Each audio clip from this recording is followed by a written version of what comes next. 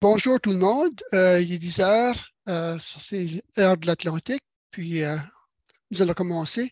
Je m'appelle Bernard Daigle, je travaille pour Ressources naturelles Canada, Service canadien des forêts, et puis je vais modérer cet atelier. Good morning, everyone. It's 10 o'clock Atlantic time, so we'll get started. My name is Bernie Daigle. I work with Natural Resources Canada, Canadian Forest Service, and I'll be the moderator for the session. First thing, we have simultaneous translation available. You'll find an interpretation button at the bottom right of your screen. And by clicking on this button, you can choose French or English and listen to the presentation in the language of your choice. This year, all of the presentations will be in English. Premièrement, nous avons un service de traduction. Vous trouverez une icône d'interprétation en bas et à droite de votre écran. En cliquant sur cette icône, vous pouvez choisir d'écouter soit en français ou en anglais. Et puis cette année, toutes les présentations seront en anglais. Je vais maintenant continuer en anglais. We ask that everyone wait until the end of the presentations to ask their questions. You can ask your questions using the Q&A function at the bottom of the screen. And of course, you can ask your question either in French or in English. I know that we have a wide range of participants, woodlot owners, municipal leaders, research scientists. This workshop is primarily intended as an information session for the public. It's not a scientific conference, so that we ask that the questions that are of a more technical or scientific nature be taken up with the presenters after the workshop. One last thing, we ask that the presenters speak slowly. That'll allow the interpreters enough time to do their work. I'll now pass it over to Drew Carleton for some opening remarks. Go ahead, Drew. Thank you, Bernie. And I'm going to try to share my screen here now and see if we can't get this presentation rolling. So can you see me okay here now? Looks good, Drew. Great, thank you. So good day, everyone. Thank you for joining us today for today's presentations. As Bernie said, my name is Drew Carleton, and I'm the manager of the Forest Health section for the province of New Brunswick. And I'm also the current chair of the Communications Committee for the Healthy Forest Partnership.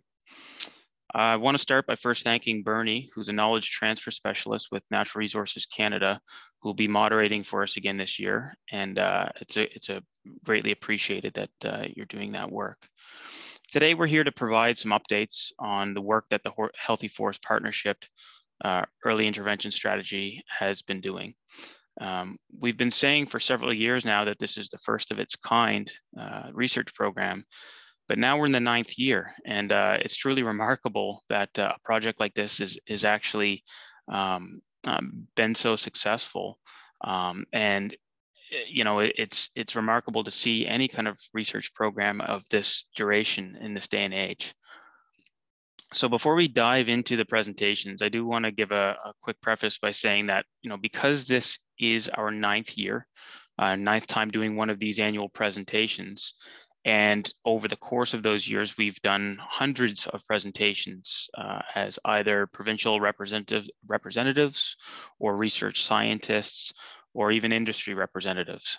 So there's a little bit of an expectation that throughout these years that our audience has a little bit of background on what the program is, and primarily, you know, the rationale behind it, our objectives in conducting this research, and hopefully some of or many of the terms that we tend to use when we're speaking about EIS, Spruce Budworm, L2, those sorts of things. So with that in mind, you know, we're going to skip a little bit of what we would often call the EIS 101, the real basic language behind, you know, what is the program and how do we sample, those sorts of things. And we're going to spend more of our time talking about the current situation in the province of New Brunswick Newfoundland and Labrador and Nova Scotia. And we're going to spend some time focusing on some of the current research interests that are being conducted. For any of the more basic information that you may be interested in, I would encourage you to visit the Healthy Forest Partnership website, where there's lots of information on the research that we've been doing from day one. It's kind of rationale and how to speak to the researchers, get in contact with the researchers who are doing this work.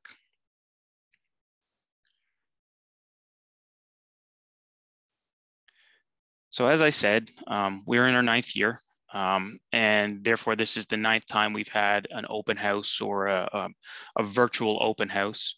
And just as our approach to these open houses have changed throughout the years or throughout the phases of EIS, so too has the research that has shaped the foundation of the program. As we've learned new things about how the budworm outbreaks seed and spread, we have also begun to understand the impacts EIS has on outbreak dynamics. The research questions have evolved to address growing complexities of climate change, habitat usage, carbon sequestration, ecosystem services, and non-target effects.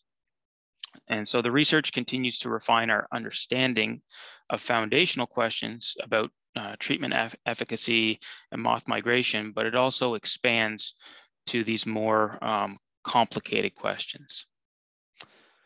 Today's also the first open house that we can really speak with certainty about phase 3 funding.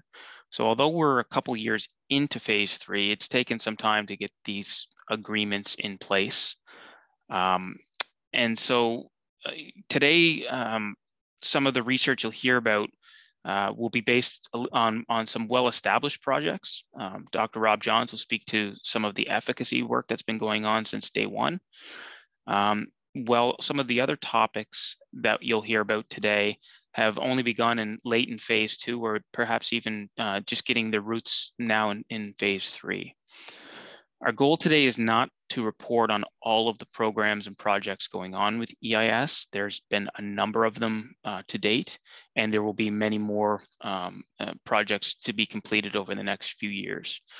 Our goal is to give you a sense of the research that is being done, and to really give you an indication of where the budworm outbreak is in relation to the Atlantic provinces. You will note 3 distinctly different approaches to 2023 season in each of these provinces based on our unique budworm conditions. The outbreak is certainly not impacting each of us the same way, and so our approach to how we treat the programs is different, and you'll see that throughout these meetings or this talk today. From here on out, for the remainder of my time with you, I'm gonna take off my communications hat chair, and I'm gonna put on my GNB Forest Health hat, and I'm gonna give you an update on the state of budworm in New Brunswick and the EIS program in New Brunswick. Afterwards, I'll hand it back over to Bernie, and he'll introduce my colleagues who will speak to the situation in their provinces. So to understand the New Brunswick situation, we first need to understand the role that Quebec's populations play. The current outbreak in Quebec began in the early 2000s, and it's made its way toward the province of New Brunswick by about 2015. But as we know, moths fly, and female moths that are egg-bearing can take with them a large potential population for the next generation to new areas. And so it's important to New Brunswick to know what's going on in Quebec, because it can affect our local populations. And so although the populations hadn't moved to close proximity to New Brunswick until about 2015, the potential impacts of budworm coming from Quebec were certainly on our mind many years prior to that. And so you see these images on screen. The one on the left is actually showing you not snow, which it has highlighted here in July, but a moth migration coming from Quebec that was picked up on satellite. And you can see the impacts of that migration event in a car dealership in northern New Brunswick. And so it's very easy to visualize just how impactful a potential migratory event could be. Those handfuls and handfuls of moths, there was probably upwards of 1 billion moths moved in that one migratory event. And so just a little bit more on Quebec. You can see these two images come from Quebec's 2022 defoliation report, which can be found online, and you can see the link below to the ministry's website. The image on the left shows the current state of defoliation in Quebec, and that's roughly 9 million hectares in size. Where the graph on the right shows us or tells us that 2021, for the first time since the outbreak began in Quebec, there was a slight decrease in the overall area defoliated in Quebec. The important thing for New Brunswick, from a New Brunswick perspective, is that there was a decrease in the lower St. Lawrence region, both in terms of the area impacted, but also the severity impacted. So if you were to go back through those Quebec reports, you would see a lot more orange and red area impacted in the lower St. Lawrence region. And that played directly into the seeding of those populations here in New Brunswick. Encouragingly, in 2022, we saw another reduction in population or in defoliation in Quebec. And defoliation is a proxy for those populations. The less budworm there are chewing and defoliating the branches, the less defoliation you'll see. Now, one thing that's worth noting here is that in Quebec, much like in New Brunswick, we have seen a shift in technology for monitoring budworm, and we're able to start using satellite technology to have a more accurate capture of the overall area. And so what you're seeing here in Quebec is ultimately a more refined capture of defoliated area. Nevertheless, it is a solid sign that the populations are or have been declining, which has taken a little bit of the pressure off of New Brunswick. So with this context in mind, I'm now going to transition to what the New Brunswick outbreak has looked like over the course of the EIS program. And I'll finish off by showing you where we are at today, leading into the 2023 season. So on screen now, what you're seeing is essentially our 4 phases, or our 4 years of EIS phase 1. And phase 1 was a small program that was focused solely on New Brunswick.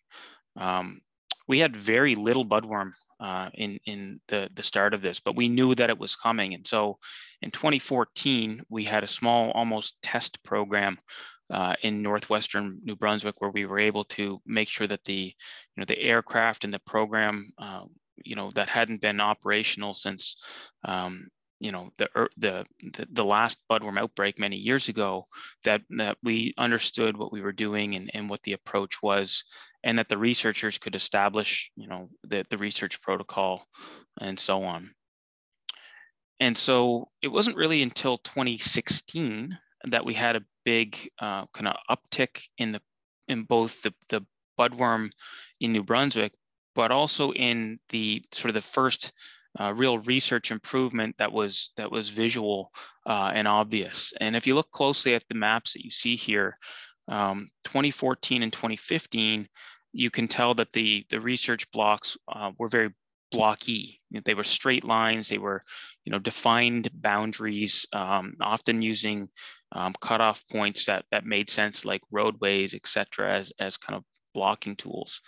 In 2016, you can see that we had improved our process, and we went to a more landscape level approach, where we were more concerned with both the population and the host species.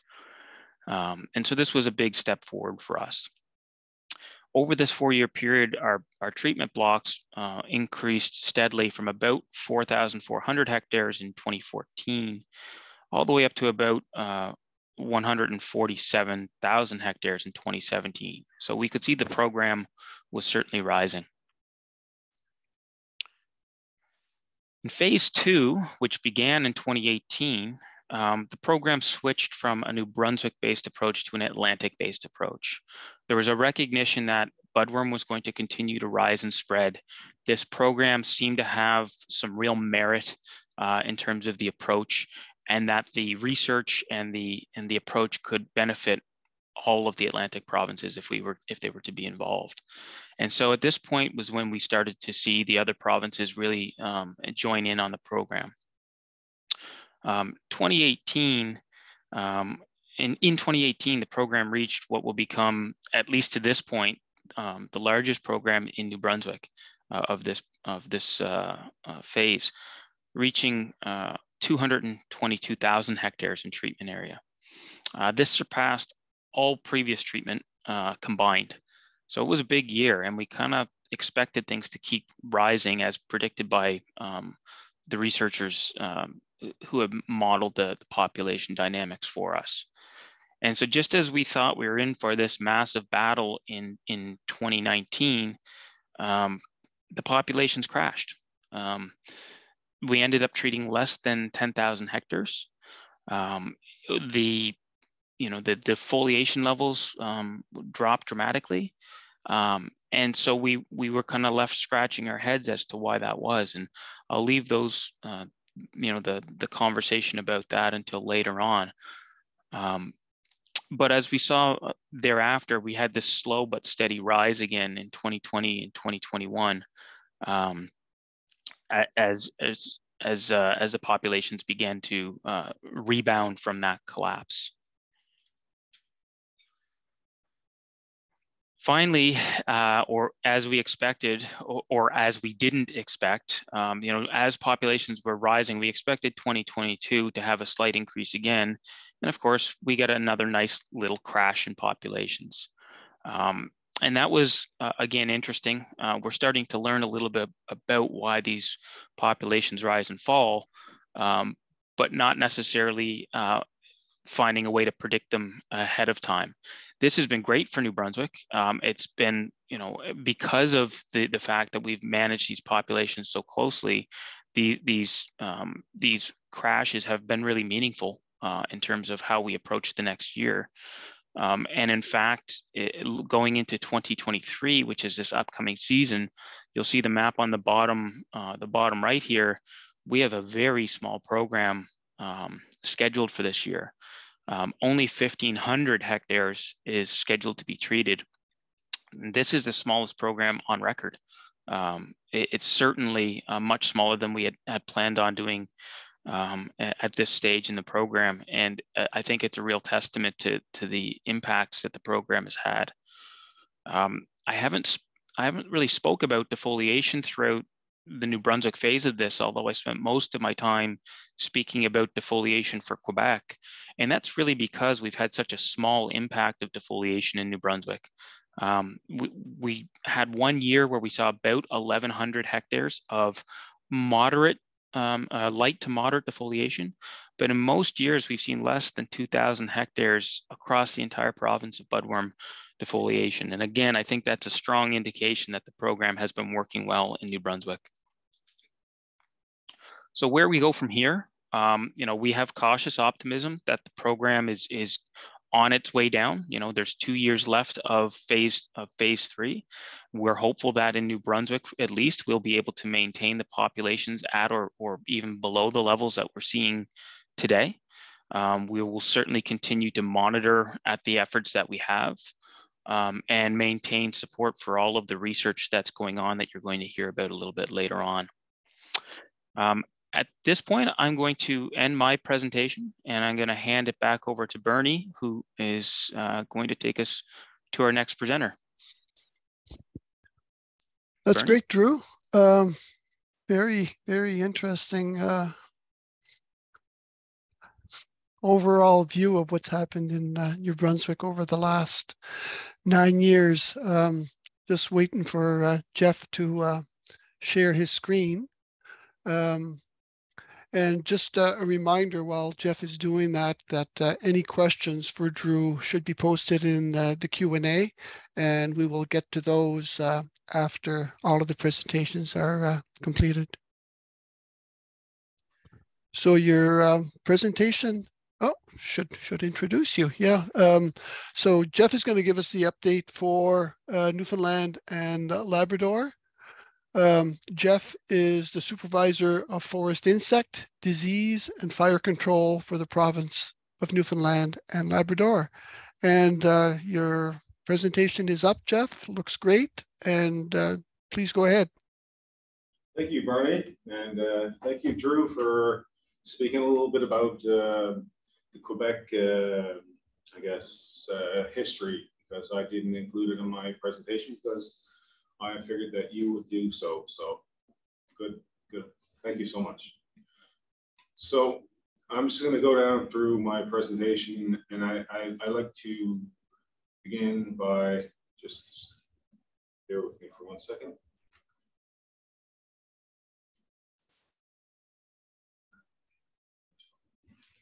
My apologies. I loaded up the wrong presentation.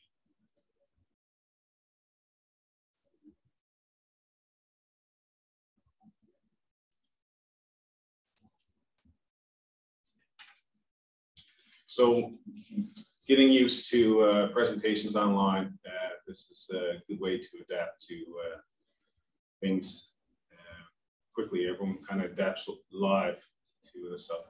But once again, thank you again, Bernie. My apologies for loading up the wrong presentation. This is my update on Newfoundland this year. I always start by acknowledging everyone that helps, because this is a large program. And it's not just the Newfoundland government, it's all the collaborators from the Healthy Forest Partnership, the CFS, to scientists, to academia, that really, make this Healthy Forest Partnership succeed. And in my mind, it's a true success. So thank you to everyone. In terms of Newfoundland, I'm glad Drew had recognized that every province is dealing with the outbreak by their unique, I guess, local, geographical, and management challenges they face. So we've been involved in the Healthy Forest Partnership really since phase 2, but we didn't really enter into a treatment program until 2020, where we treated 32,063 unique hectares. And in 2021, that sharply increased to 135,514 hectares. And again, in 2022, that increased again.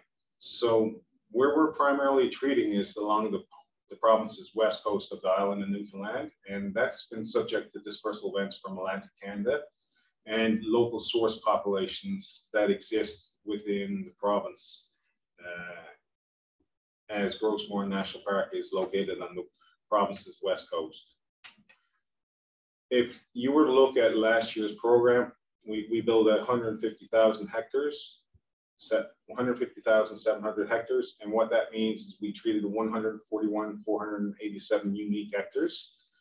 And some of those hectares had populations that were so high that they really needed to be treated with a second application, and I'll show you some of the results a little bit later.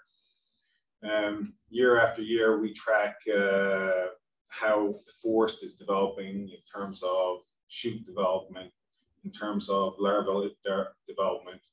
So last year was a bit of a cold, wet spring, so the program started a little later than the previous year, so we really didn't begin treatment operations till June 17th. But I'm happy to report that we had great success in terms of the treatment success. So if you were to look, we do all kinds of surveys before we actually begin treatment to make sure that we're treating where we need to treat, when we need to treat, and this improves our effectiveness of this. So if you were to look at the bars on the left, they're really the benchmark data from the pre-treatment information that we collect to see how many healthy larvae are there before treatment. And then with bars on the right, the gray ones, they are really the ones that we go in after treatment to see how many healthy larvae still exist after treatment. So as you can see, areas north of Grossmoor National Park had good treatment success. And as you migrate around our 4 different operating areas east of Grossmoor National Park had good treatment success as well. You see a nice trend line there that shows in various treatment blocks, and the numbers on the bottom are numbers that are associated with treatment block numbers. So they're not plot numbers, they're the summation of the results from the block, which is another thing I'd like to point out. So if you look at areas south of Grossmoor National Park, you see that we've got good treatment results there as well. And when you look south of the Bay of Islands, this is an area that kind of showed up this year in this year's control program. And I'd like to speak to the successes of treating early and being proactive in the successes of this program. When you go in and you treat early and proactively, when those populations are just on the rise, like we did in south of the Bay of Islands this year, what you see is those areas do not show up in treatment programs in subsequent years. So you kind of see the treatment program just kind of marching around the landscape. So when we move forward and we talk about next year's program, we will not be treating in areas south of the Bay of Islands. So that shows, you know, good treatment success. And when I had mentioned earlier, we treat single application versus double application, you see that the single application, on average, we got a 78% reduction in healthy budworm populations compared to a 93% reduction in areas that we did a double application. Now, I'll caution you with these results because there was very limited area that we did the double application, and that's only the results of 5 plots, so that there's a lot of weight on each one of those plots. But it still does go to show that when you do a double application in areas that higher than average budworm populations, the double application treatment is successful. So on an annual basis in the province, we really do a series of 3 different surveys. We do a pheromone survey, which really is a male moth capture survey. It's a lure that's placed in a trap to really be an early indicator of where your rising populations are, so that later in the year when you want to do your fall forecast survey where you're actually collecting branches, it really focuses your survey. But I will point out here on the bottom left-hand side of here, and this will get back to what Drew was talking about, how provinces are subject to dispersal events from other provinces. In 2020, there wasn't a treatment program in Quebec. And subsequent years, they did do treatment programs, which really kind of leveled out, you know, the male moths that dispersed into the province. So in 2020, although we entered into the treatment program, as soon as we treated, we were inundated with more moths that came from other provinces. So that's just a good graphic to show you the effect of that dispersal event on the province of Newfoundland. But in terms of our averages from one year to the next, 2021 to 2022, no real change in male moth captures in our pheromone survey. In terms of more work we do with our partners in our pheromone survey, we put a series of automated traps and with partner locations up and down the province's west coast, and we track that year to year, and that allows us the ability to really track when moths are dispersing into our province. When you look at all the numbers from 2021 to 2022, you really only saw a jump in the areas in the southwest coast here in one location, and on the northern peninsula you saw a bit of a jump. Now, from this year to that year, we had troubles with pheromone trap last year, but we've got one more pheromone trap this year. But for all intents and purposes, this is some of the largest populations that we have to manage going forward in the Zinc Mine Road, Port Saunders area. I always like to show the work of our good partners from the automatic pheromone traps.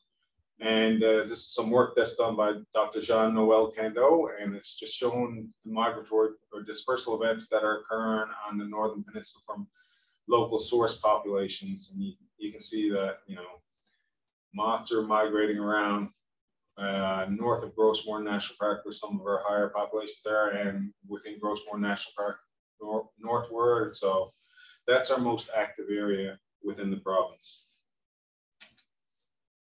In terms of damage done by spruce budworm, we did not have damage reported before 2020.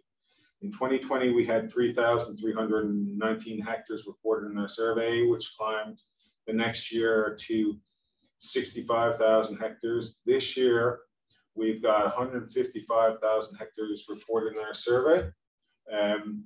We kind of changed our survey methodology this year, so we kind of had to adopt the new survey methodology because the Central Forest fires took all the helicopters. So we started with a helicopter, and then we had to use remote sensing technology, which was new to our staff, and then we had to use observations from our fall sampling, and all of those really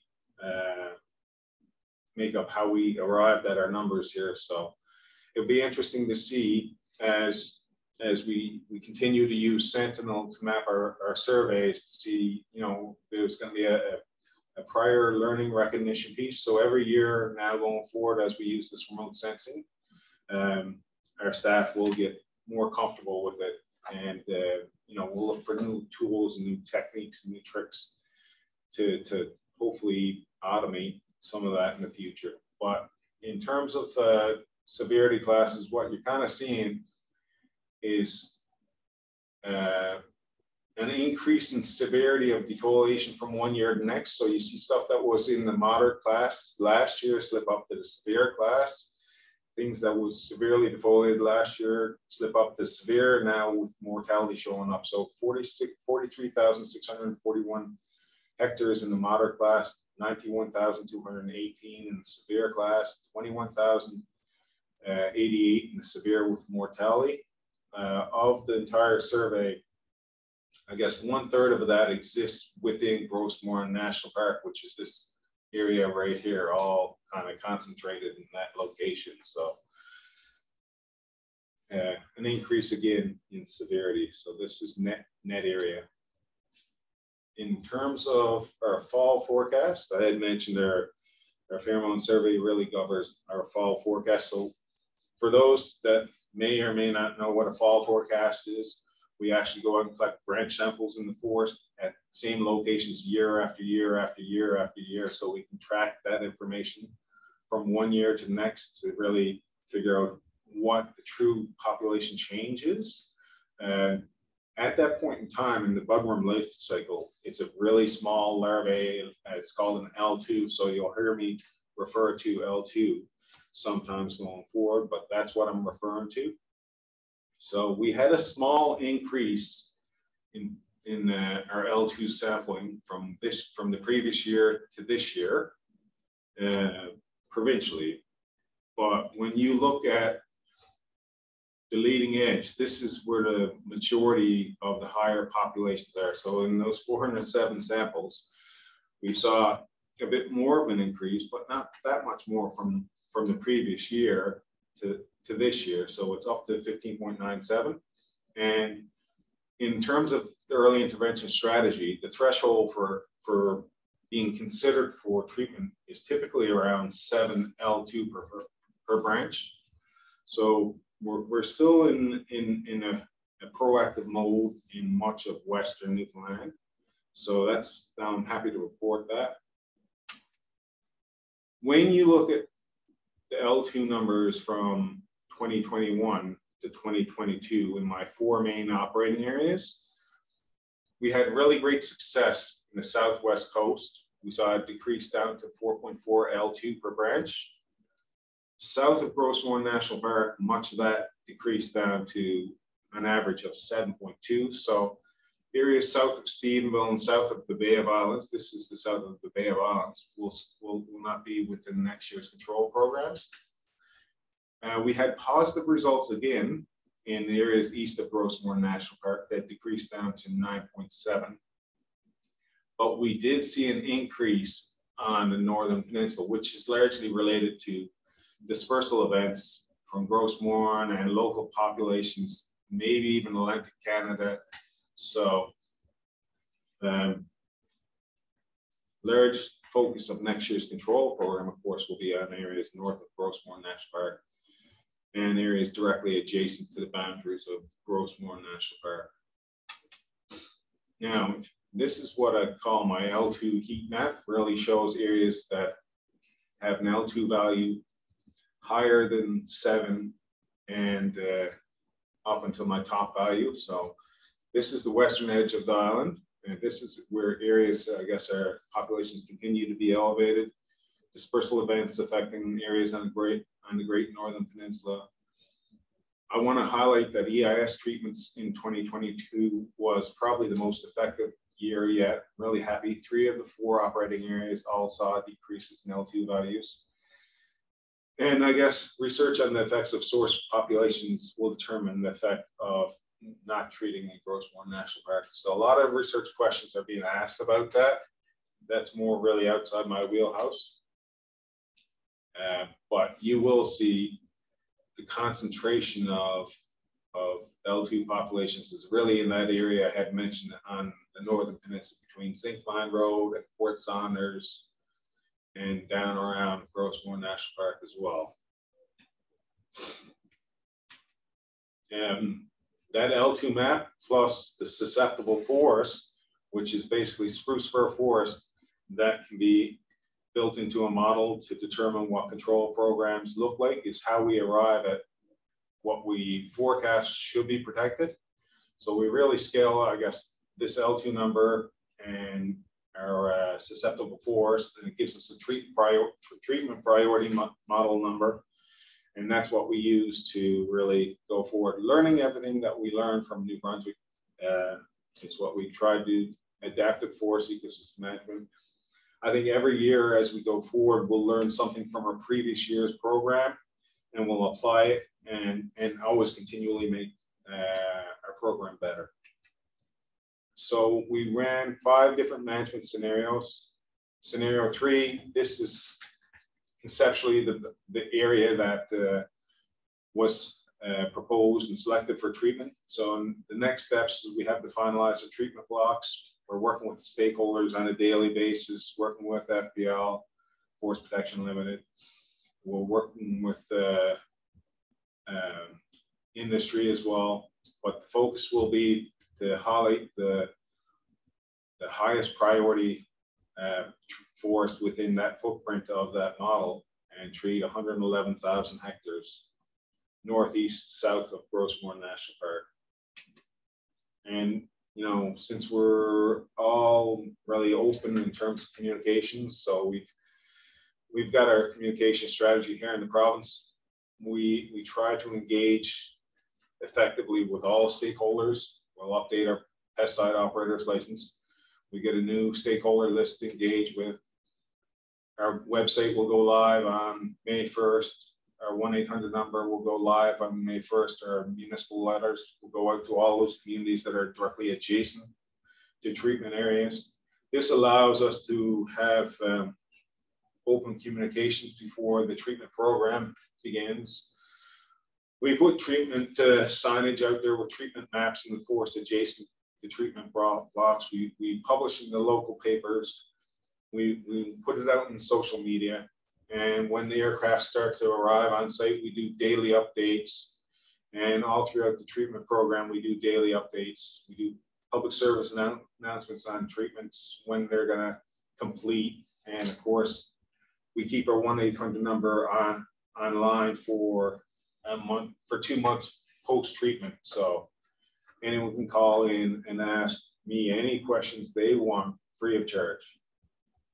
And with that, I would like to thank you for taking the time to listen to me, and hopefully, you know, a lot of people got, you know, some great information there. Thank you.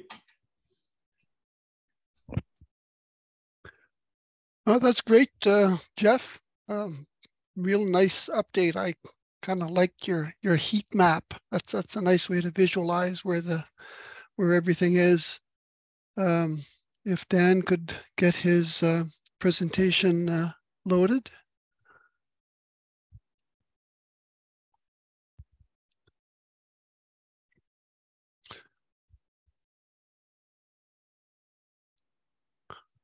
Okay, that looks good, Dan. So our next presentation will be from Dan Lavigne from Nova Scotia.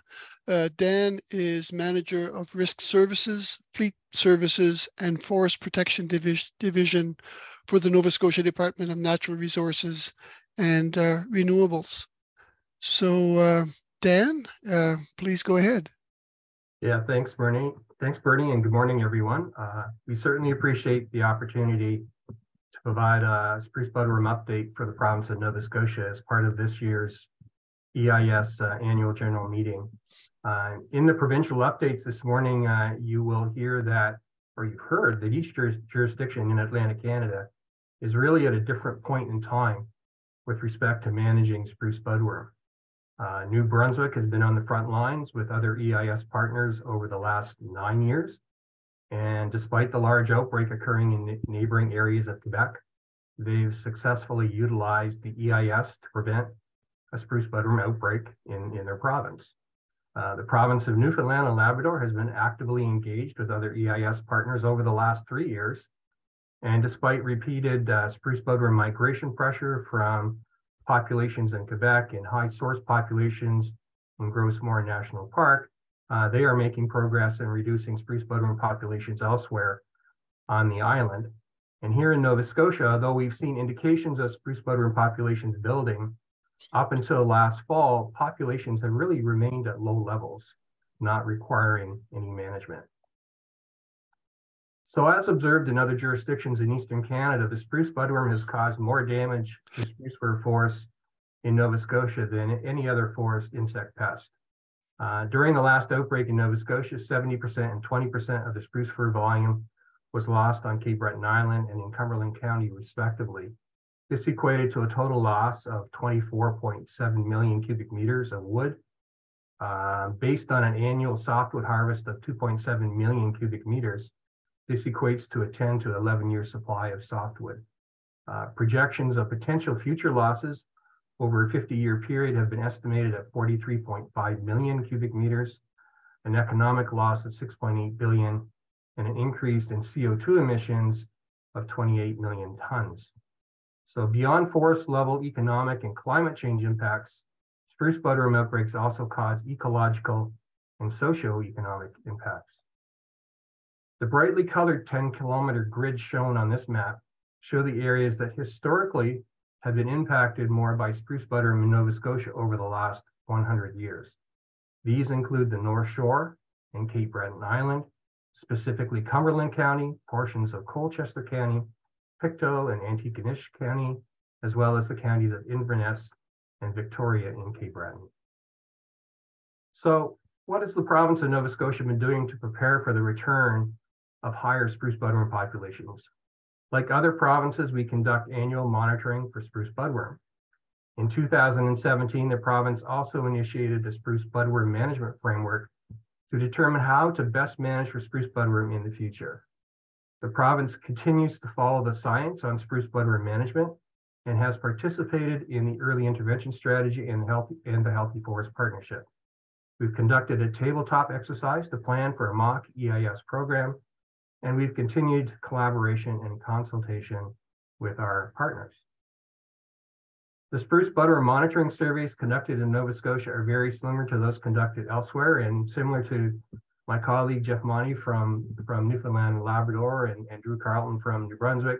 Our forest health team just want to acknowledge all their efforts.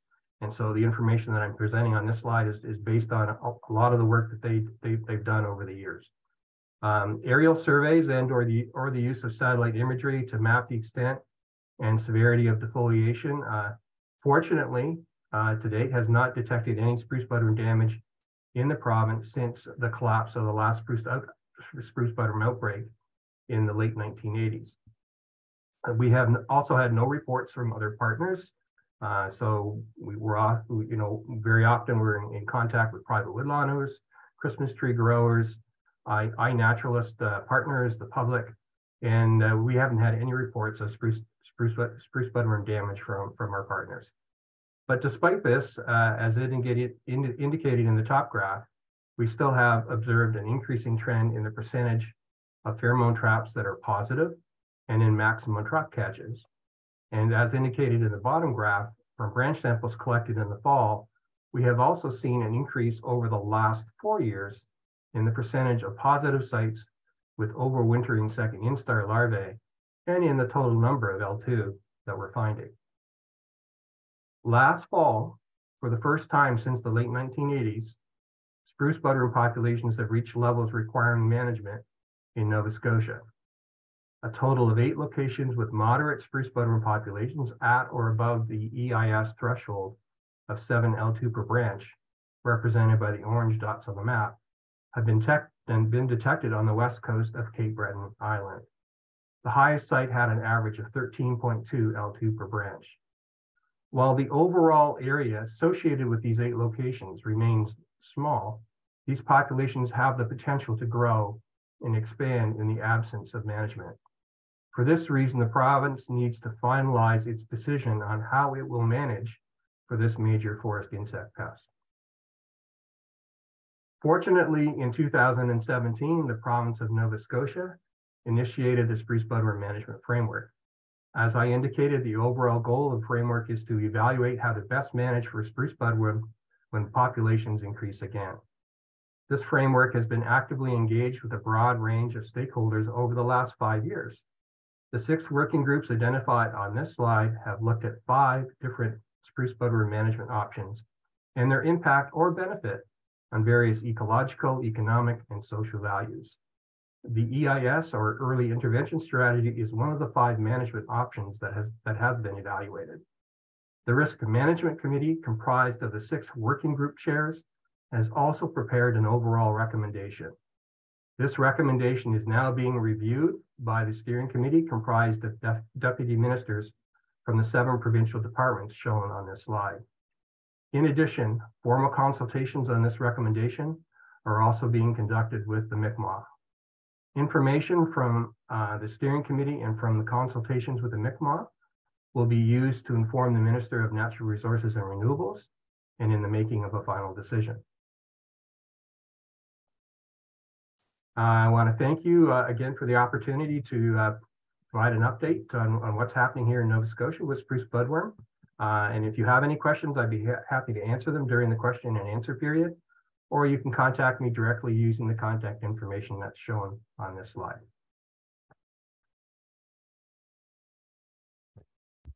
That's great. Thank you very much, Dan, for a nice overview of what's happening in Nova Scotia. So if you could stop, perfect. So we're now going to move to the second part of our workshop, which is the research updates. And the first update will be given by Dr. Rob John. So Rob, if you could put your presentation up there. Rob received his PhD in biology from University of New Brunswick in 2007, and he's been with the Canadian Forest Service in Fredericton since 2009. His research focuses on insect-plant interactions, population and community ecology, and the development of management strategies for forest insect pests. And Rob is going to give an overview of the early intervention strategy over the past 8-9 years. So Rob, it's all yours. Veronique, can you hear me okay? I can hear you fine, Rob, and your presentation is up and looks good. Excellent. Thank you. All right, thanks everyone. Yeah, so we're going to be switching to some science here. I'm going to be talking a bit about the efficacy of the program to date. Oops, just a second. There we go. But I'd like to start, part of defining how effective the program is understanding what exactly early intervention is. Like, what are we trying to accomplish with this program? And to keep it as simple as possible, I mean, we are basically, it's a slow the spread program. We're trying to suppress hotspots to slow or stop outbreak spread. At least at this point in the strategy, we're not trying to wipe out the entire outbreak. We're really just trying to control its movement and control its expansion to other parts of Atlantic Canada. And the analogy we often use for this is this whack-a-mole strategy, where essentially we're trying to keep these populations low on this leading edge of the outbreak, in this case from Quebec for New Brunswick. And the idea is that if we play this whack-a-mole game up in that northern part of the province, we can prevent these hotspots from rising in other locations within the province. And in doing so, we end up with very small treatment areas and also very small footprint in terms of the impact of spruce budworm. I'm going to start just by looking at really the big picture. There's going to be a bit of overlap with some of Drew's work, but we're going to take a bit of a deeper dive into that data. You know, some of the big questions we want to understand if we're looking at efficacy: does early intervention strategy prevent outbreak spread? One of the best tools we have right now, aside from our own sort of scientific detailed surveys, are these provincial surveys done by the Department of Natural Resources in all the Atlantic provinces, where they're essentially looking for these hotspots. And you can see some people here that are doing some of that pole pruning work, collecting branches that they wash for these L2 larvae, creating maps like this that give us some sense of where these spruce budworm hotspots are cropping up. And, you know, and basically any spot that's over 6 larvae per branch is characterized as a hotspot. And fortunately, with this type of survey, we have treatment areas both inside, or we have samples both inside and outside of treatment areas, and it gives us some idea of how effective the treatments are being. So I'm going to start a little bit later than Drew did.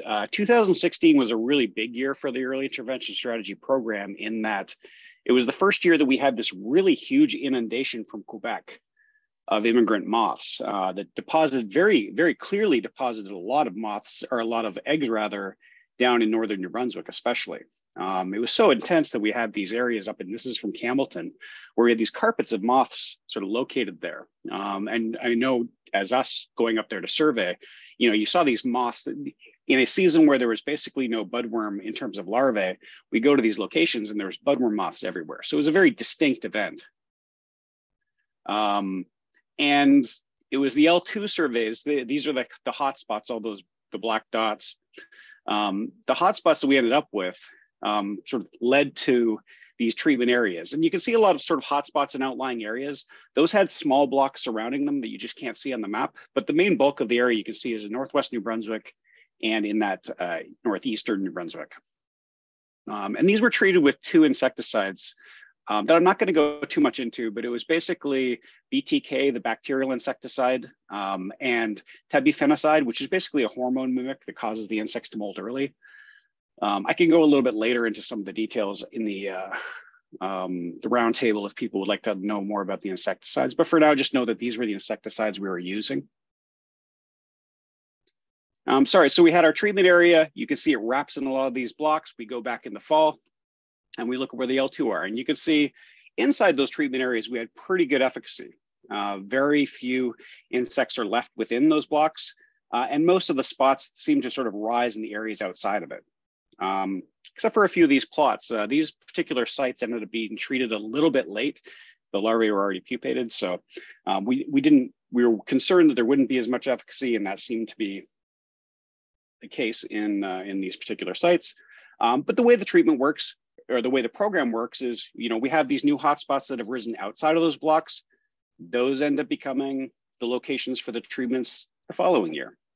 And this is the biggest treatment area we had, of about 220,000 hectares in 2018. We came back the following years. This is looking a little better. And you can see up in Quebec, we still have very high densities up there in terms of the budworm. But if you look sort of even just right across the border in New Brunswick, very few spruce budworm in these locations. So this is when it really dropped low to about roughly 10,000 hectares of treatment. Time went on, hotspots outside of those blocks. Again, we're continuing this whack-a-mole game. Treatment had a few more hotspots sort of crop up in 2020. They were treated in 2021. almost 100,000 hectares. And just for the sake of time, I'm not going to continue the rest, but as Drew explained, this continued on until the populations collapsed to what is looking like this year about 2,600 hectares. So sort of basically two little mini cycles. And so this really characterizes the whack-a-mole analogy is very appropriate indeed, I think, for the way the strategy works. So that's, looking at that data, it looks, very, very compelling in terms of that the program seems to be doing some things, especially if you contrast it against what was going on just to the north in Lower St. Lawrence, where this outbreak continued to sort of go on, where they were doing primarily foliage protection. You continue to have the strong protection of the forest they were controlling, but the areas surrounding that, the population still tended to were increasing in some areas and sort of expanding in others. So my group, these type of things are very interesting to us as scientists because it gives us an opportunity to really dig deeper and take a look at, some of the underlying things that are causing EIS to work and other things that are causing these populations to collapse. And of course, like one of the reasons we want to look more carefully, we do want to have this efficiency of controlling these populations, but we also want to limit these potential non-target impacts of things that we don't want to have any impact on. We want most of the natural processes to be working. And so in the course of our work, we did very detailed surveys of populations both throughout the year, but both inside and outside of these treatment areas. And one of the things I want to emphasize is that, when there's sort of this misconception that these treatments are like incredibly powerful, and it's mostly the treatments that are wiping out the spruce budworm in these areas. And that couldn't be farther from the truth. Most spruce budworm in an uncontrolled outbreak even die of natural causes. And this is just a general case for insects in general. There are a myriad of ways in which insects die. There's parasitoids, bird predators, disease. Most of the trees are defended with varying levels of toxins that they use to sort of keep spruce budworm from being able to eat them effectively or ruining their digestion. There's of course weather events of all sorts of kinds that can have effects on the insects. And when you get from the start of the season to the end of the season, there's a very small percentage, sometimes like 4 to 5% of the insects that actually survive through that year to make it into the following season and lay eggs. And the reason why they still seem to perpetuate is because they lay so many eggs that they can offset that incredibly high mortality. And so this is a really key point to make for something like an early intervention strategy, in that we are not trying to inflict really high mortality. We're just trying to sort of fill in that little sliver of a little bit more mortality into that sliver of survivors to decrease those populations and prevent them from, having as many eggs that would lead them to continuing an outbreak. And so, of course, then therefore, one of the questions for efficacy of the early intervention strategy is, can we actually add this mortality into that tiny sliver of survivors? And our data for the last 6 years is pretty clear that in treated areas, we're adding much more, or at least 5 to 10% more mortality than are in the untreated areas. And you can see even in this figure, this is just from the spring when the larvae start feeding to the time that they come out of adults. Even then, you're looking at, in just untreated areas, anywhere from 65 to 95% mortality in an uncontrolled population. And we're just adding through EIS just a tiny bit of extra mortality, which to that population during that stage. Now, of course, one of the things in adding this mortality, we want to be as precise and specific as possible. We don't want to overlap and be interfering with those other things that are killing spruce budworm. In a sense, we don't want to kill a lot of spruce budworm. We want to kill enough just very efficiently within that tiny sliver. So part of the goal of the program is to conserve that high natural mortality because it has such a high impact on the populations. I'm not going to be talking about this particular facet of this, though Dr. Veronique Martel, I believe after me, is going to be discussing it more with the angle of parasitoids in particular, I think. I also have a colleague, Dr. Jono Sura from the University of New Brunswick, who is tackling this from the bird predator angle. So he would be another resource for this to understand this part as well. So one of the big questions is, can we offset, so we can inflict this mortality into that larval feeding stage. The big question we've always had from the beginning of this program is, can we do enough to offset the immigration of moths coming from other locations, in particular areas like Quebec, where there was still sort of a burgeoning or sort of an ongoing spruce budworm outbreak. And as it turns out,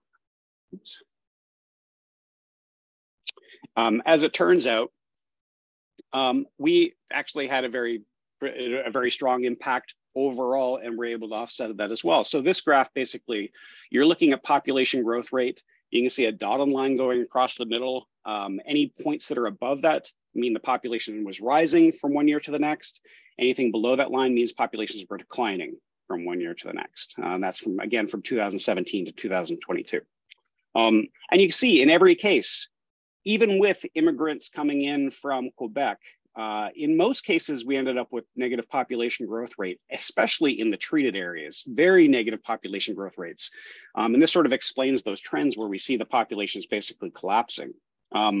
It's interesting to note, though, if you look at the untreated areas, only in 2 of the years, maybe 3 years if you include the one near the line, were those populations either maintaining or actually rising. Quite often in our untreated areas, especially towards the latter couple of years, we can see those populations declining even in our untreated areas. And I think this is a really important point to understand with the early intervention strategy, is that unlike a normal sort of treated and untreated experiment, our areas that we're treating, the implication of this is that we are having an impact on untreated areas in that we are removing the local sources of potential immigrants through pushing those populations down. And so it makes it a little more difficult to sort of make that argument to show that sort of treated and untreated impact unless we make direct comparisons with Quebec. And this sort of takes me to a sort of a final point, which is one of the more interesting things about EIS is, as Drew alluded to, when one of the things that we're really interested in is these sort of periodic sort of micro collapses of these local populations in Quebec area in New Brunswick. You know, especially we noted these in 2019. We had a little sort of increase again, and then another decrease in 2022. And it's worth noting that these sort of patterns that we saw were mimicked to a large extent on the North Shore in the Lower St. Lawrence area. The difference between New Brunswick and Lower St. Lawrence was that in Lower St. Lawrence, those populations were still very high. So you have, 50, 60, 70% decline. Those populations are still above a level where they're causing huge amounts of defoliation. Compared with New Brunswick, where when you have these local declines, they almost disappear from the landscape. And I think this is one of the things that we argue is that this is one of the reasons why we have EIS is so effective. It's really that combination of using the treatments to keep the overall populations low, so when we have these periods where we have these local collapses, which we believe are associated with some variations in these other weather or other types of mortality factors, we think weather in the spring is especially potentially important. When we have those types of things take place, if we keep these populations low, that could lead to local population collapse and potentially longer term sort of periods between these treatments. And we think that's one of the most important sort of aspects of EIS in terms of its sustainability over long periods of time. So just a summary. So is early intervention working? To answer the question we posed at the beginning, the results are very encouraging, I think, in pretty much every way that you look at it. As I wanted to reiterate, and I try to say this as much as possible, it doesn't take a lot of added mortality to have really big impacts. And this is one of the things we've learned during this program. One of the things we're still waiting to try to figure out, can we outlast the ongoing outbreak? Can we do EIS better? Can it also, just add an extra question to that, can we also outsource this to places like Newfoundland and Nova Scotia and continue having those types of successes? And these remain open questions. I'd just like to take one moment before I finish to make a big thank you to Dr. Sarah Edwards, who prepared over the weekend, in many cases, a lot of the figures that I showed today, the graphs, and I just wanted to express my appreciation to her. She's one of my colleagues at CFS. Yeah, I'll leave everything else to the question period. Thank you.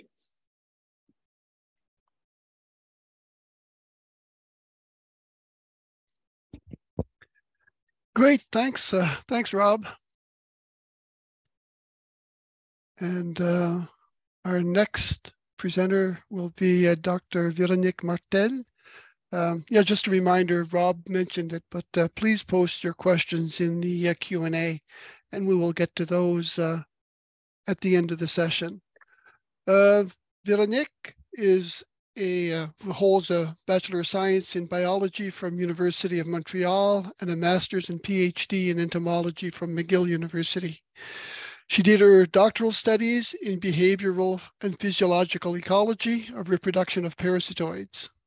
After her studies, she did 2 postdocs in Europe, first in Sweden and the second one in France. She started as a researcher at the Laurentian Forestry Center in 2011, where she is working mainly on the ecology of natural enemies of forest pests, including the spruce budworm. As you can see on the screen there, the title of Veronique's presentation is Evaluating Non-Target Impacts of the Early Intervention Strategy. So Veronique, please go ahead. Merci. Bonjour, je vais donner la présentation en anglais, mais mes diapos sont bilingues, puis n'hésitez pas à poser des questions en français dans la boîte de questions. So I will talk about the non-target impacts of the early intervention strategy. So by non-target impacts, what we mean is any impacts we can have on something else than spruce budworm. I'm going to focus especially on caterpillars and their parasitoids, and I will explain why in a few minutes. Just to mention that work was part of the master work of Valentin Glaus. So if we look at the history of spruce management, what we can see is that the products that were used against spruce budworm has been changing with time. So if we look like back in the 50s with DDT, it was a pretty nasty product, I can say. So it had a lot of non-target impacts because it could affect a lot of things beside insects and besides spruce budworm. So birds, fish, all kind of animals. But because of a public pushback, mainly the products has been changed and the rules has been changed. And nowadays, there are only 2 products that are approved in Canada, tebuconazide and BTK, as Rob mentioned it. And what we see mainly is that the specificity of the product has been increasing with this change, so with time. So these 2 products, the main thing to remember is that they both affect only caterpillars that are feeding on it. So that's a huge improvement compared to the old products that were used. So BTK is maybe the most well-known. It's a bacteria, so it's a bioinsecticide, and it's a bacteria that's naturally present in soil in the forest. It has a half-life of a few hours to a few days, and only effective on caterpillars because of the pH of the digestive tract. Tebuconazide, the other product, is mimicking a molting hormone. So because it's mimicking a hormone, and hormones are pretty specific, it again only affects the caterpillars feeding on it. And what it will do is it will make the insect molt when it's not ready to, so eventually causing its death or at least malformation that will prevent from surviving long. It's half-life, so sorry, by half-life, it's like the time during which the product is active, more or less. So it's a bit longer than BTK, but it's still quite short. So if we look in the literature at different studies on spruce budworm, but also on other species, what we see is that insecticide could potentially affect different things They could affect the abundance, so the number of caterpillars we find in the forest. It could affect the richness, meaning the diversity, so the number of species that are there. But their impact will depend on the caterpillar species and will have different recovering time. So meaning that if a population of species is affected, how long will it take for it to reach back to the level it was before the insecticide treatment? We also want to make sure, as Rob mentioned, that we're not affecting the natural enemies. We don't want to affect the mortality that's already occurring in the population. So I'm mainly interested in parasitoids, so these insects that will lay their eggs inside other insects. And what we know is that the parasitized caterpillars will feed less. And because both insecticides have to be ingested, it means that parasitized caterpillars are less affected by insecticides. So they will not die from it most of the time, which is a good thing because we want to preserve these natural enemies. But what we want to make sure too is that we don't have indirect impact. So here you have a Spruce Budworm caterpillar being attacked by a non-parasitoid. So they will have attacked Spruce Budworm in June, but what happens is that they will come out in July and look for another caterpillar species to attack because Spruce Budworm is no longer there as a caterpillar. And then it might come out in August looking for another caterpillar, another host to attack. And what we want to prevent is affecting, for example, the July host, because that would mean that the parasite population would crash during the summer. And then next year, for example, Spruce Budworm could rise higher than it was because the natural enemy, so not the natural mortality Rob mentioned, would drop. And that's something, of course, we don't want to do. So the objective of the study is to evaluate these potential non-target impact on the caterpillars and the parasitoids community. So what I'm presenting here are a specific part of my project, so this 2-year study, but we've been studying that since the beginning of the early intervention, and we're still doing that. So we're taking samples every year. So of course we looked at where the insecticide treatments were because we want to sample where the early intervention is taking place. And what we did for that particular study, there was insecticide treatment in 2018. So we selected 5 sites that were treated with each insecticide, so BTK and tebuconazide, but also control sites, meaning that there was no insecticide treatment. So we did that the year of the treatment in 2018, but also 1 year later, when there was no insecticide treatment, because as the recovery period can be different from different species, we wanted to have the opportunity of seeing if there was an impact, were the population of the caterpillars back to their regular level 1 year later. So what we did in these 15 sites, we did different type of sampling to get as many caterpillars as possible, living in as many niche as possible. So we did some branch sampling here, collecting branches from both deciduous and coniferous trees. We did some branch beating, so any shrubs or small tree that would be in the understory, but also visual inspection, meaning that they would be transect in which the staff would look at any plant. So it could be herbs or shrubs or small trees again, and try to find any caterpillars. And all these caterpillars will be sampled once per month from June to September, because we don't want to cover only the period when we do the treatment and Spruce Budworm is there, but also all the summer seasons. So we want to make sure to capture all the species in these sites. So we collected for this year a total of 744 caterpillars.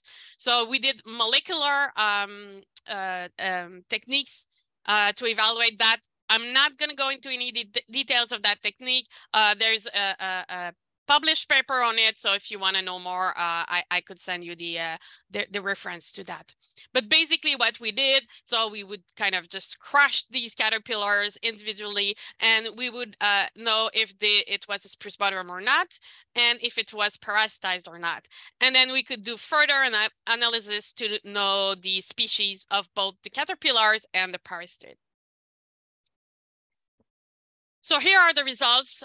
So for all my graphs, I'm going to explain them all, but just you have a color code. So the BTK is in blue, the control is in gray, and the tebuconazide is in orange. So basically, the colorful ones are the sites treated with insecticides. So if we look at the richness, so again, it's the number of different species, so a measure of diversity of these caterpillars. You have the number of these species that we found in both year. And what's important is there was no difference between the control without insecticide and the insecticide treatment, and that for both years when the insecticide was applied and a year later. We do have, though, a difference between the two insecticides. So we have a higher richness in the BTK sites than in the tebuconazide. But again, these two are not different from the control, which was our main question for this study. Something we saw also is that we had more species in September for both years and for all sites. And there was no difference between the 2 years. So having an insecticide treatment 1 year or looking 1 year later, we had exactly the same pattern of richness. Now, another thing that's important to look at is the abundance. So again, that's the number of caterpillars, whatever the species they belong to. And here we have absolutely no difference among all the treatments. So control, BTK, or tebuconazide, for both years, they're all the same. So we had the same number of species, whatever the treatment we had. There was no difference, again, among the years. And same result as for the richness. We have more caterpillars in September than the other months. So that was for the caterpillars. But as mentioned, we also want to make sure we don't have an impact on parasitism, so on the natural mortality. So we're looking here at the rates, so the proportion of caterpillars that were parasitized and not on individual species, because identifying parasites is often challenging even with molecular techniques. So the 2 years here were slightly different. So we analyzed each year separately. So we're going to look at 2018 first, so the year when the treatment was applied. And what we see is that the control is not different from the two insecticide, as we've seen before, although there's a small difference between BTK and tebuconazide. There is more parasitism in September. So there's a trend here with September, as you can see, and more parasitism when there's more Spruce Budworm in the site. And that makes sense because Spruce Budworm is a host that's available in abundance in these sites. So it increased the number of parasites that can attack and can develop. So that's for the year of the treatment. When we went back 1 year later, there was no more difference among BTK and tebuconazide. So all the sites were similar for parasitism 1 year later. And the same thing, more parasitism in September and when there's more Spruce Budworm. So what can we get out of these data? Well, the main thing and the question was if there's a difference when we treat with insecticide compared to the control, and there was no difference for any of the thing we looked at. So the controls were never different from the two insecticides. So that's a good thing, and that's what we were hoping for, but that's what we got. Something also interesting and good, I'd say, is that abundance and richness were higher in September. And that's the time when the insecticides are not active anymore because it's been a while since the insecticide application. So that means that when the higher diversity is in the forest, the insecticide are not active anymore. So that's pretty good. Another thing to remember is that the treatments are done by aircraft. So they arrive on the canopy, and most of the products stay on the canopy where the Spruce Budworm, most of the Spruce Budworm is. But from another study we did, and I'm not showing the results here, we've seen that most of the diversity of the caterpillars and most of the parasitism was in the understory plants. So that means that most of the caterpillars are somehow protected just by their habitat in the forest. So again, that's also a good thing. Something I wanted to note from the literature is that reducing spruce budworm density could actually be good for the other species later in the season. So when spruce budworm is around, there's not much caterpillars around at the same time. And if we don't act on the spruce budworm population, it will feed a lot of the foliage available. So it's actually depleting the resource for later species during the summer. So a lot of studies, not just on spruce budworm, but also on spongy mud, so on outbreaking species, have shown that it could be good for the other species if we lower the level of an outbreaking species. When we compare with other studies that did find some impact of insecticide treatment on other insects and on caterpillars especially, what we see is that the ones on spruce budworm were often done on higher spruce budworm density. So meaning that the picture of the forest and the ecosystem might have been different at that time. The insecticide we used were at lower concentration than most of the studies. But also some of these studies are against spongy muds or in more deciduous forests or mixed forests where the diversity is higher. So the potential of affecting other species is also higher in these cases. So in conclusion, the early intervention treatment we did not affect the caterpillars or parasitism in New Brunswick within the context that were used. What we've seen, the small difference between BTK and tebuphenoxide could be caused by the difference in half-life. But again, just to remind that it was not different from the control. And the way we use this strategy is actually probably limiting the non-target impacts we have because EIS focus on hotspots. So it's often quite fragmented, which means that it's not a continuous forest that's treated. So caterpillars, other species will not all be affected in the area, and they might also recolonize because of the fragmented treated area. Also, treated sites are pretty highly concentrated in balsam fir and spruce because that's where we find spruce budworm. And these forests have a lower diversity than mixed forests, including a lot of deciduous. So that also means that we potentially affect fewer species because fewer species are around. And there's rarely two consecutive years of treatments. So that's good because it allows for recovery if we did impact any species, but it can happen. And I'm currently, that's the thing I'm looking at, sites that have been treated 2 consecutive years. But I have to tell you, it's actually difficult to study because it's pretty restricted, the number of areas that are treated 2 consecutive years. But we're doing it right now.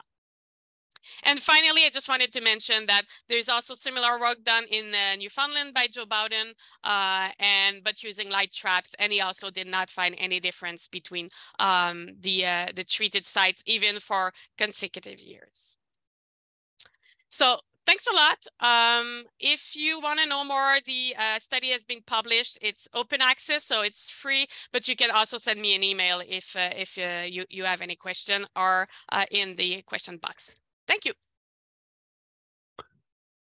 Well, merci, Veronique. That's very interesting work and important work. That brings us to our last presentation, and that will be by Dr. Michael Stastny. Michael, if you could load up your presentation. Michael is a forest insect ecologist. He received his doctoral degree in ecology and evolutionary biology from Cornell. And he joined the Canadian Forest Service as a forest insect ecologist in 2016 after a 3-year postdoctoral fellowship at the University of Ottawa. He is a broadly trained community ecologist with research experience from 3 continents, specializing on interactions between insects and plants and their implications in the context of environmental change.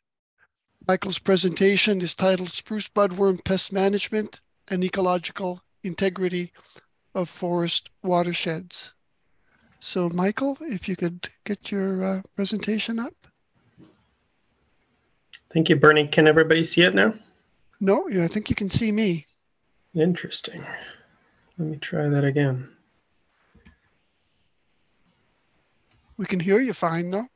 Yeah, and it says that I'm sharing a window, so I'll stop sharing and I'll reshare just in case.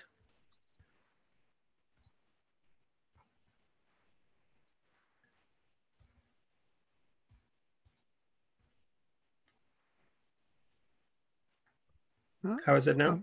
I'm still seeing my my mugshot. Usually when you share, Michael, you can pick, you have to pick if you're using multiple monitors, which monitor you want to use. Yeah, or I if just you have want to one. like share that screen. That's what I did, but let me try. I think I shared a window, so let me just try to share the screen instead.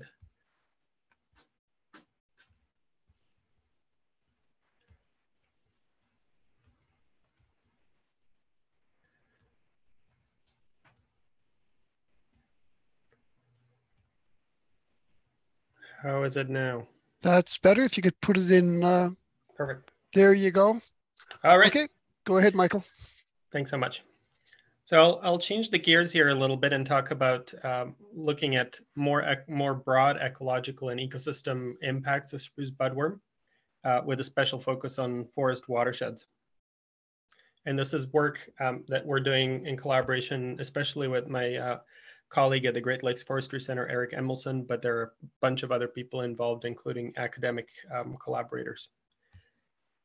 So traditionally, spruce budworm outbreaks have been really seen in this context of benefits and risks. And the risks have been primarily seen as non-target effects that are involved in or potentially involved in some of the previous treatments or current treatments. And Veronique covered that extremely well in the previous presentation.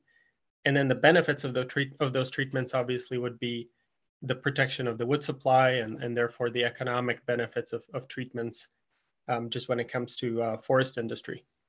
And one of the obvious other implications of these really large scale periodic disturbances is that they have really large ecological and ecosystem consequences, but those have been mostly unstudied and ignored. And this is the focus of our projects, looking at a whole bunch of different potential effects or impacts of these outbreaks, or conversely, the effects of managing them through EIS. So when you think of the spruce budworm outbreaks, the most obvious first impact is that the feeding of the caterpillars is reducing the canopy cover by defoliating the trees. That changes inputs into the soils and the streams, because all of a sudden there's caterpillar poop as well as fragments of needles and so on, changing what's going into the soil within a relatively short amount of time. And of course, you also end up with some reduction in tree growth. And if the outbreak lasts long enough, defoliation is severe enough, you have tree mortality eventually. And that's changing not only conditions and what's happening in the soils, but a whole variety of abiotic conditions all the way to the streams, the hydrology of the streams.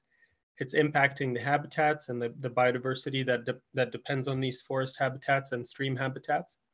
It's also changing a variety of ecosystem processes, including nutrient cycling, and it's shifting the food webs as a result of some of these changes. And that's what our project is trying to elucidate. And so we're basically looking at the effects of defoliation in terms of what happens in a forest watershed. And so we have a study that's been going on since 2018 or 2019 really, in the Gaspé region of Quebec, where we have an experimental gradient of defoliated watersheds, each of them fairly large, 600 to 900 hectares. And we're treating half of the watersheds with the BTK application, very much like what's used also in EIS, and leaving the other half of the watersheds untreated so that we can see what are the impacts of spruce budworm outbreak when it's not controlled through treatments. And we've been following a number of different things in both the streams and in the soils to try to understand what is happening as a result of this defoliation, or what's happening when you're preventing defoliation through the treatments. This is just a schematic of some of the predicted responses that we see. So I've already mentioned that as you have an outbreak of the spruce budworm, you start to lose canopy. You're also producing a lot of budworm frass, which is just a scientific name for budworm poop. And that's changing soil carbon and the nutrients, but it's also changing what happens to the streams and the things that end up in the streams. The loss of canopy is also changing the forest habitat that is, let's say, used by birds, for example, but the birds at the same time benefit by feeding on spruce budworm when it's really high in abundance. And all of these things are then cascading into impacts on water chemistry and nutrients, on benthic food web, so that just means all the critters that live on the bottoms of the streams, all the way to biofilms and microbes that are really important in nutrient cycling and stream water, and all the way up to the fish communities that live in these cold waters, so brook trout and all the way up to the salmonids. And so I'll show you a series of graphs of some of our results up to date that are starting to help us understand what these ecological impacts are of spruce budworm on forest habitats, and especially on these forest streams. So one of the more obvious ones, and you may already predict that, are impacts on hydrology. So in other words, what happens to the stream flow? And we're finding that as defoliation increases, the streams have a higher discharge and higher runoff. And so they have their hydrology changes to the extent that they're now basically flowing more water through the system. And that has important implications for sedimentation and erosion, as well as for the stream habitat quality. So as sedimentation and erosion increases, that changes the variety of the habitats available in the stream to things like fish and all the food webs that the fish depend on. And this is work by one of the undergrads working at McMaster with our collaborators. We're just finishing up this work. We also see that the stream temperatures increase as a result of defoliation. As defoliation increases, the streams start to warm up and you end up with elevated water temperature. And this again has really important implications on the food webs, and especially in these cold water organisms like brook trout and salmon, Atlantic salmon. And this is work by a master's student, Motty, that's just finishing up. We're also starting to see impacts on algal growth, so the growth of algae in the streams. And this is part of the regular food web. You don't have to pay too much attention to this graph, but really what it's showing is that as the amount of defoliation increases, the algal biomass also increases as a result. So the defoliation promotes the production of these algae in the streams. I'm not showing results on nutrient shifts in the stream. We haven't really seen so far any changes in nitrogen or phosphorus, but we do expect those to start to change as well as you end up with tree mortality in some of the watersheds. And we've been seeing that after a number of years of defoliation, because at that point you start to produce more nutrients that go through the soil and end up in the streams as dissolved nutrients, including dissolved organic carbon. And that would be the forest soil then acting as an important source of the carbon in the stream. And all these changes in the nutrients as well as in the algae, which are then some of the primary producers in the streams, have again important implications for the food webs and what's happening to the nutrient cycling in the streams, and also to carbon sequestration, which is an important component of climate change mitigation. In collaboration with a professor at the University of New Brunswick, Steve Hurd, we're also looking at the impacts on soil processes and specifically soil carbon sequestration. So I'm not going to show too much in terms of the results there, but we're basically expect that as this input of frass and needles increases as a result of defoliation, and we're also changing the abiotic conditions of the soil because now we have thinner canopy above. And that means more solar radiation on the soil. It means a different rate of precipitation reaching the ground. It means different rate of snowmelt in the spring. So all of those things are changing how microbes respire in the soil, how they're decomposing all the different things that are part of the soil, the organic component of the soil. And it's also changing the mycorrhizal communities of these fungi that associated with tree roots that are important in tree growth and balancing the flow of nutrients in the soil.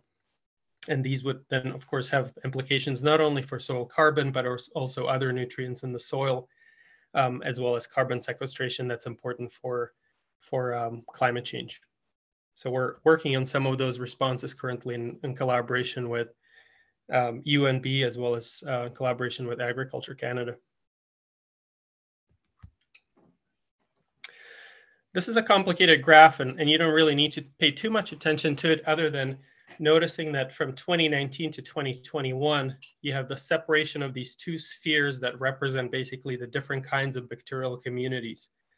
So what used to be a much more overlap in 2019, after several years of defoliation, you start to show divergence of these bacterial communities in defoliated sites.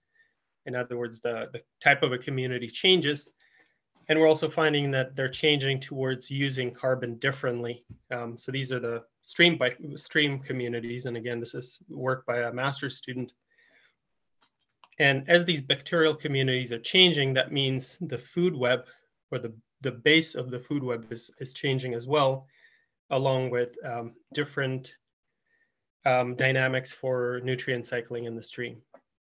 And you'll kind of, I'll return to this shortly again, because that has sort of downstream consequences for the rest of the food web as well. And then those consequences really go all the way up to the consumers in the streams, and a really prominent type of consumers in the stream of obviously would be fish. So in our case, we've been looking specifically at brook trout. And what we're seeing is that as defoliation increases, they start to feed more on algae in the stream than some of the other parts of the food web. And this has potentially implications for fish health and abundance. We haven't seen any real responses yet, but it could be that there are some lag times for that. But the other important thing to remember is that a lot of these effects we expect to be cumulative. In other words, as they happen in smaller streams, they accumulate downstream in larger rivers. And so that could be potentially quite important for things that we care about in some of these important salmonid rivers in the region. So we are following up on some of that as well. And this is work by another master's student at McMaster. We're also looking at bird communities. Rob has already mentioned that these are important parts of the equation when it comes to the regulation of spruce budworm populations. Our collaborator, Lisa Veneer at the Great Lakes Forestry Center, has been using acoustic monitors to study the abundance of especially warblers, but also other kinds of birds in response to spruce budworm outbreaks, because what we know, and what she's also seeing, this graph shows that as you increase defoliation, more of the habitat, available forest habitat for these birds, is occupied by these warblers, because they're responding to the increased food abundance. All of a sudden, there are all these caterpillars and pupae to feed on. But at the same time, as you have the outbreak progress into tree mortality stage, when you're really starting to impact the forest, we expect that habitat quality would decline, and the bird abundance would also decline. They would move to somewhere else because the habitat would no longer be as suitable. At the same time, you might have increase in some of the other bird types, for example, woodpeckers, who would be responding to the increase in all kinds of wood borers that colonized the standing dead trees. And so these has important implications for not only bird populations, and that also includes some of the species of concern, but also more generally, the forest biodiversity in these areas that are impacted by the outbreaks. Now, just to kind of broaden the scope of this, because we've seen there's a variety of different responses, and some of them probably accumulate over time. But we also need to consider that spruce budworm is a natural disturbance, is part of the system, and happens every few decades.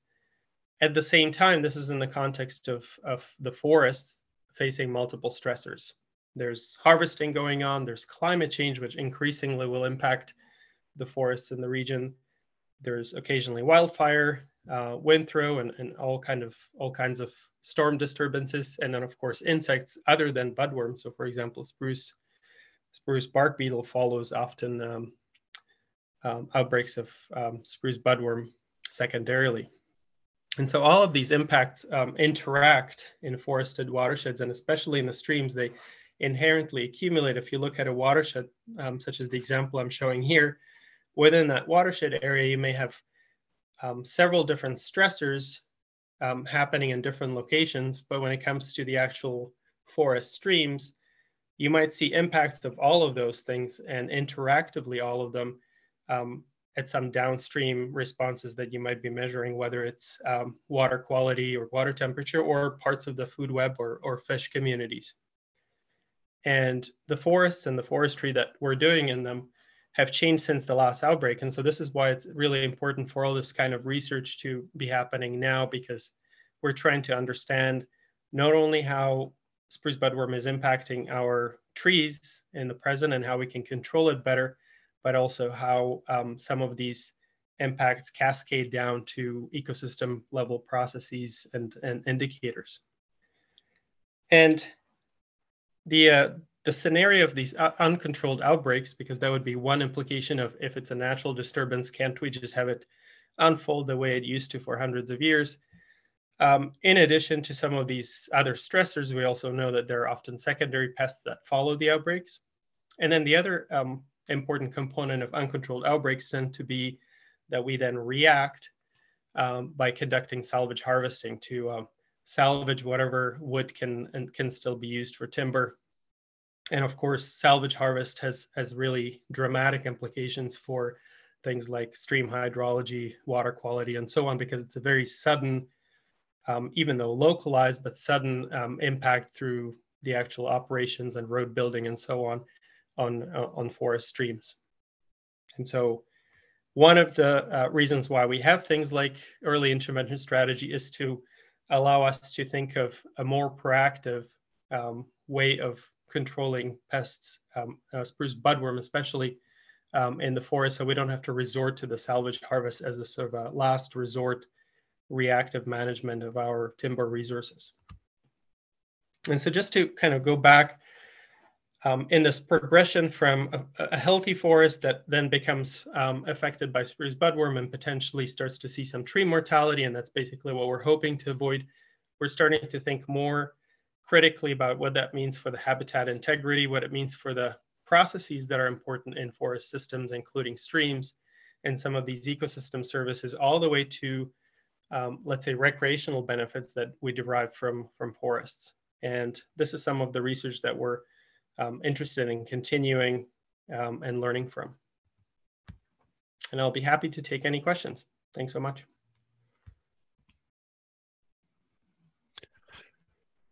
That's great, Michael. Great presentation. Very interesting work. Look at the QAs.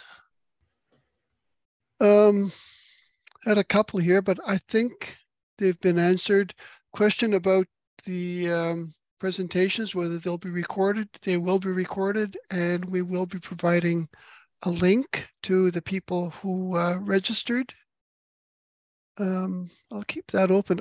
So if anybody has any questions, please post them in the Q&A.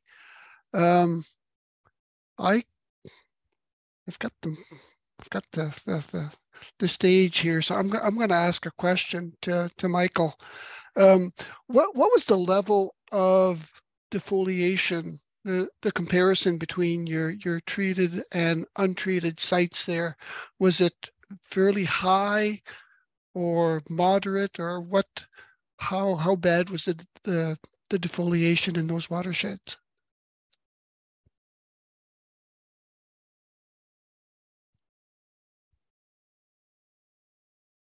See, Michael might be frozen.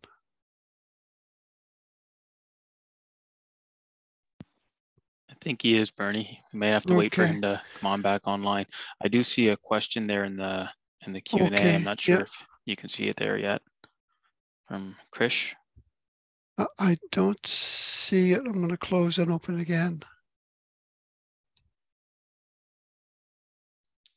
No, I don't. Oh, wait a sec. I got to scroll down. Yeah, from Krish. She was only able to catch the last two presentations. Was there any information about the post-spruce budworm forest succession? I'm working on spruce budworm in a spruce budworm team in Ontario and want to access the FMU level and provincial economic impact of spruce budworm damage. Any suggestions can be directed to her email. Thank you. So that would be for a follow-up, unless somebody has anything to contribute right now. think that's probably one best handled by the research scientist, Rob or Vero or others, and maybe we can put them in contact. Okay. I'll pop another one then for Jeff Motty. Jeff, you had that heat map, and you had that nice red, no, not nice, I guess, but a big red dot in the northern peninsula. And I was just wondering the defoliation or the L2 counts in Grossmoor National Park, were they accurately represented there, or because I was expecting it to be a little bit hotter than what it showed?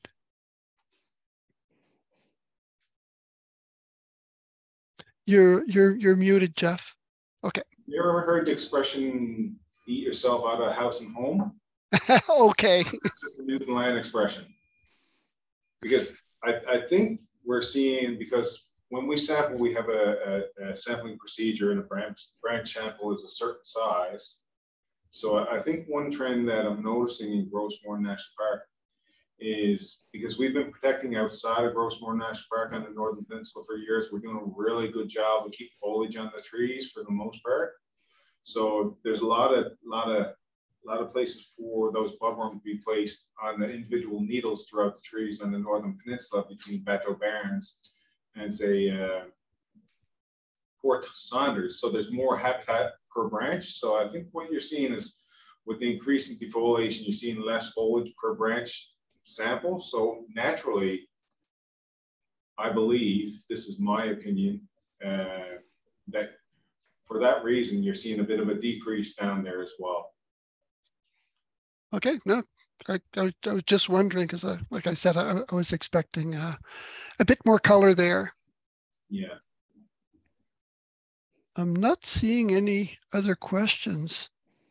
The numbers are still quite high in Grossmoor National Park, though. Okay. And typically, when we're doing our heat map and our modeling, for the most part, we're excluding Grossmoor National Park. Good. Dan's got a question.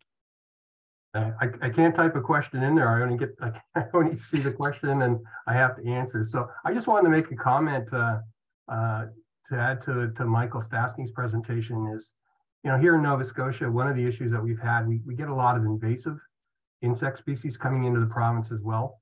And, he mentioned the native spruce beetle, which is, it's a secondary pest, usually will come in after budworm has stressed and defoliated trees. And it'll cause more mortality, in spruce. But we're also concerned about, what the impact will be of brown spruce longhorn beetle. It's now here in the province, and we don't really know, what kind of secondary impacts that this particular species will have as well. So we have not only our native species to be concerned about, but some of the invasive species that are coming into the province and how they're going to interact with the spruce budworm. Just wanted to make that comment, Bernie. Yep. No, thanks.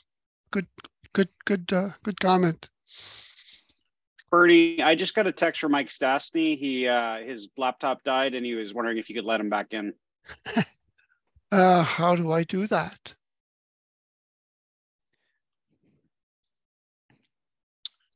Well, while we're waiting for Bernie or perhaps Natasha to help us out with that, maybe just as the chair, I'd take a couple moments here and give a couple closing remarks from my end before we start seeing some participants dropping off. First of all, I want to thank everybody for both presenting today, but also for the participants for